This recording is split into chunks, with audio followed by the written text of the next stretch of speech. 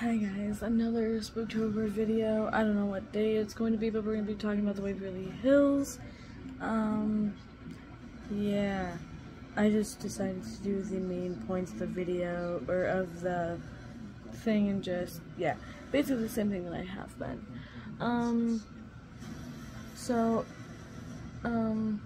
1900s, expansion. In 1926, more than 400 tuberculosis patients were kept there.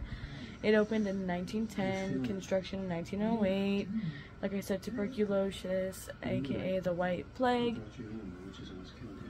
was there, so a lot of patients resided there and a lot of patients died. So I can kind of see why it would be haunted, but enjoy the research,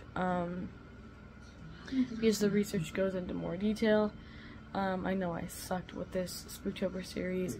I just wanted to get some videos out there for you guys, mainly because I didn't know what else to post for Halloween, and now that it is November, when I'm recording this, I have some videos I'm gonna be posting other than normal everyday vlogs. But yeah, the last SpookTober video we're gonna be talking about the Penhurst Asylum, so enjoy.